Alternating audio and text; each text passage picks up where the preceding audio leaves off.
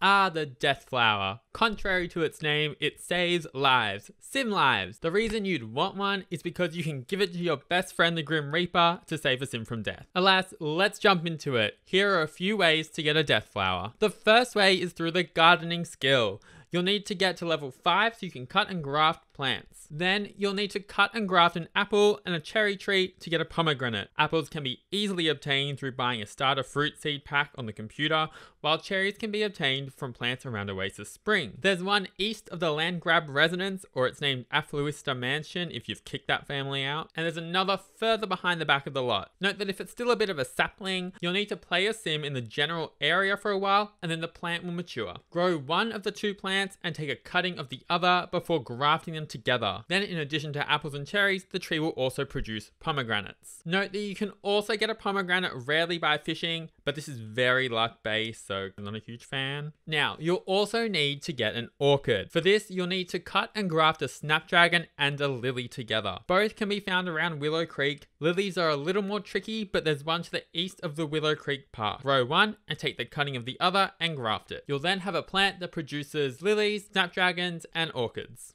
You can also get an orchid by completing the Space Rock collection, which can be done by sending your sim on lots of space missions. Again, this is luck based and rather timely, so I'm not a huge fan. You've got your pomegranate and your orchid. Grow them both, and then once they're grown, cut one and graft it with the other, and you'll now have a plant that produces pomegranates, orchids, and most importantly, death flowers. Hooray! You're probably thinking, wow, that's a lot of work. And it is, but there are a few cheeky ways to bypass this mess. If you're level 10 gardening, you can purchase rare seed packets online.